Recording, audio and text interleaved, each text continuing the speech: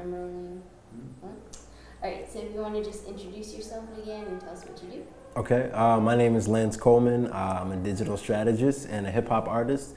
And most importantly, I'm a part of ElectroSpit. Come here, little homie, let me coach you. Show you all the things on this life that you gon' go through. Siri, it's Lee. I'm on my shit like Ripley's. Believe it or miss me like exits when you shifting on your 6-speed. My name is Bosco. I'm one of the people who are co-creating a new instrument that is the ElectroSpit mission.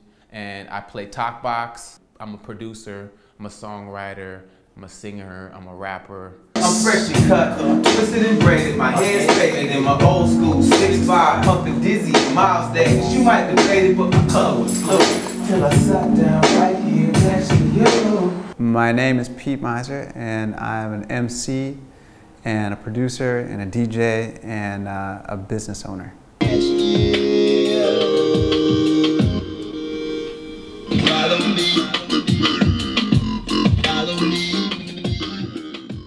I don't know that we've ever worked on music together in the same room. So it's been a lot of passing, emailing tracks back and forth. But then to come together, it's great because you can see and things can happen in real time. Like, you know, I'll hear something that he did. Maybe he made a creative, direct decision, and it's great, you know, to have all of those textures happening at the same time to bounce off each other. And that bouncing allows ideas to grow and then to morph and to change into amazingly huge things. No shoot, let's just fly. Let's just fly. Sorry, we just ride. Sorry, we just ride.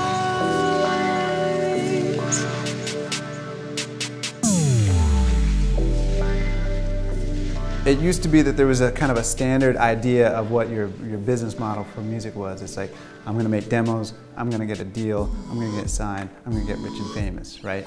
Well, the whole music industry is kind of falling apart. And so there's definitely not one standard business model. There's not one kind of path. And it's really important that artists come up with their own path. So you come to Zoo Labs to just pretty much shake off all of the negativity in the music business that, oh, the music business is dying, and forget all that. Let's start over with a new perspective. You are an entrepreneur, you're a startup company. There are unlimited opportunities and unlimited resources, and you yourself can be a runaway success. You know, over and over again, you can repeat it, and then they take you back and you say, well, okay, this is how you do it.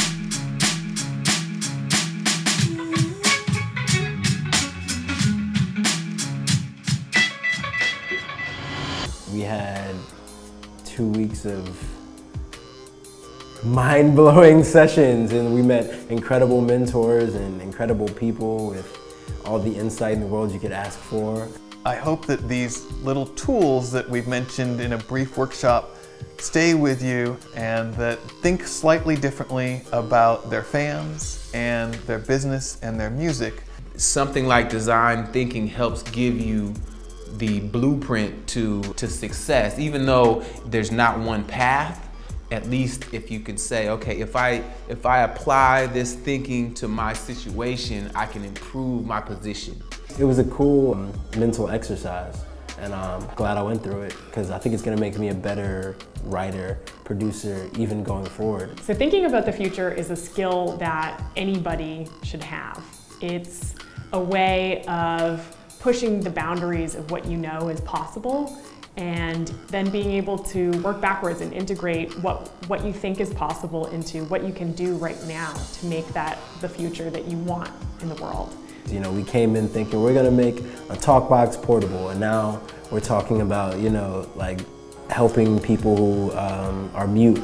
The workshops have been great, but then you go into the studio and it's intense in terms of, you know, you have all this energy from the workshop, so you want the music to stand up to the innovation that you're talking about. Say it again, electro, what? ElectroSpit, son, get caught up. If you ain't got the text yet or the tweet, I submit you don't have your ear to the street. We're playing for keeps, wolves playing with sheep. Go 2-4 weeks without going to sleep. Too bold to retreat, too far forward to leap. Mickey